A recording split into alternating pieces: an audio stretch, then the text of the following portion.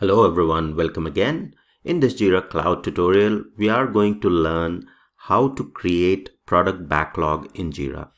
We will also understand what is product backlog in very simple terms, and then we will go step by step to create the product backlog in the classic Scrum project and next gen Scrum project.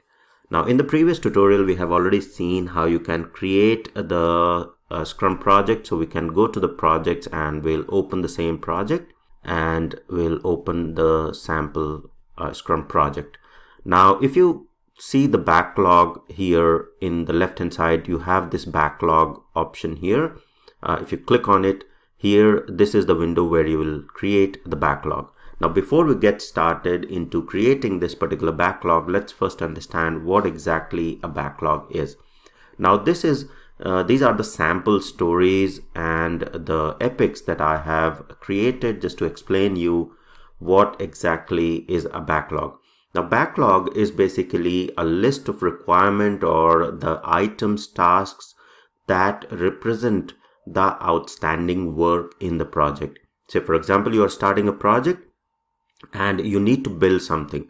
Now here at the top, say for example, I want to build RCV Academy website, and then I want to build RCV Academy mobile app.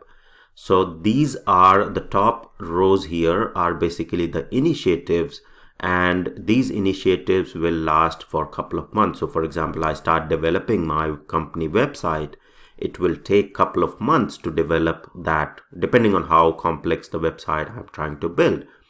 So that becomes an initiative. And this is how, in the organizations, that's how the overall projects are managed. So you have the initiative, and then that initiative is being broken down into smaller pieces of work, and that could be your epics in Jira. So for example, portal registration is one of the epic, which will have multiple stories and other tasks within it. And then we have the course catalog as another epic. There could be a lot more epic within this particular RCV Academy website initiative. All right. So this is how the initiative and epics map together. And then below the epics, you have the stories, or basically this is the backlog that needs to be created or built in order to meet this initiative, or in order to deliver this initiative, which is RCV Academy website. Now the next initiative could be RCV Academy mobile app, okay, which will have a couple of more epics and the stories within it. So this is what the product backlog is basically. So whatever initiative you have for that particular project, and that initiative is being broken into the epics and user stories, or any other issues that you want to build, or say defects that arise, that all can be added into the product backlog. Now once you have your initiatives and the epics defined properly in the sheet or in any other tool, for example Confluence, many people use Confluence along with Jira to manage all these details.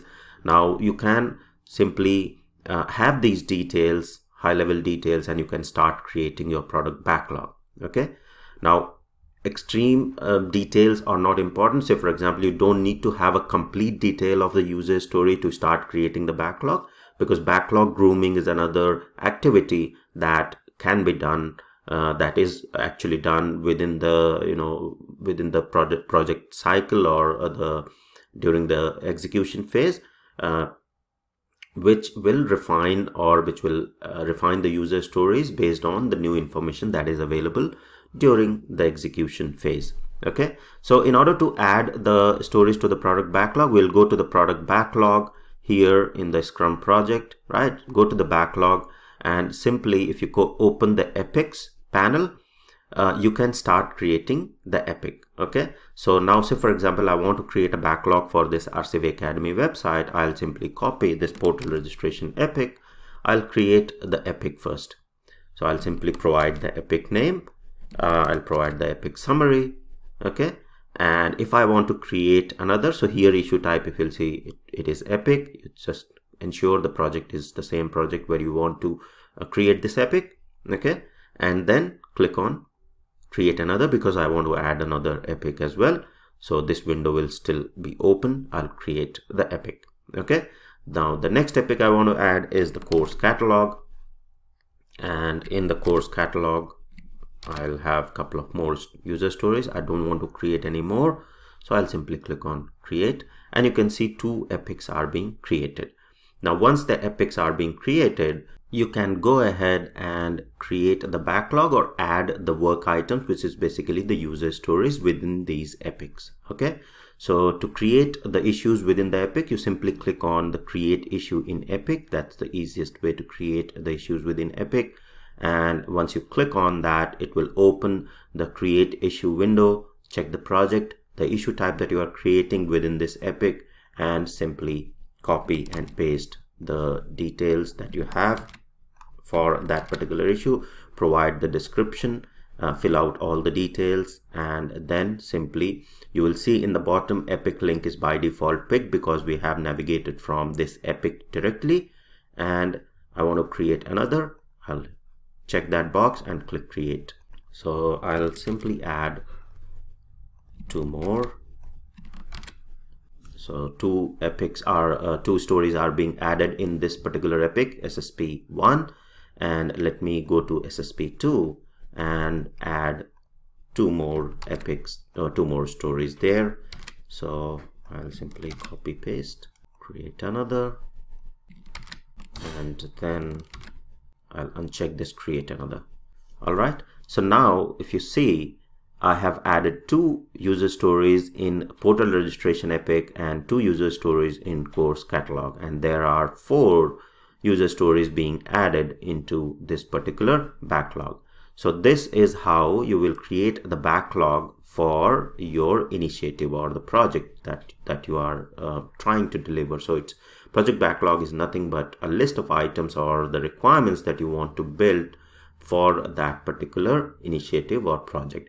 Now, if you want to create more issues, you can directly create the issues from the backlog itself. So you have this backlog and you have this create issue. You can simply click on create, select the issue type that you want to create. So you can have the bug or task or story in the backlog. Say for example, once this story development started, then there would be defects that are found for that particular story. That defect can be either fixed. Most of the time it's fixed within the sprint, but if not, then it is moved to the backlog, and that bug can remain in the backlog and can be prioritized and pulled for the development. So that's how you will create the product backlog in any Scrum project. And this is the classic Scrum project. Now let's go back to the next gen Scrum project and see how you can create product backlog in next gen Scrum project. So this is next gen Scrum project on Jira Cloud.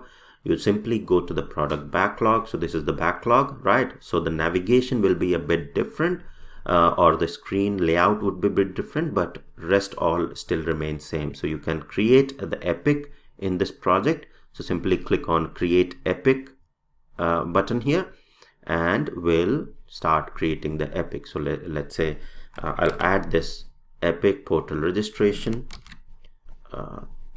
Okay, and just hit enter, and you will see that portal registration epic has been added. And then we'll add another epic course catalog, right?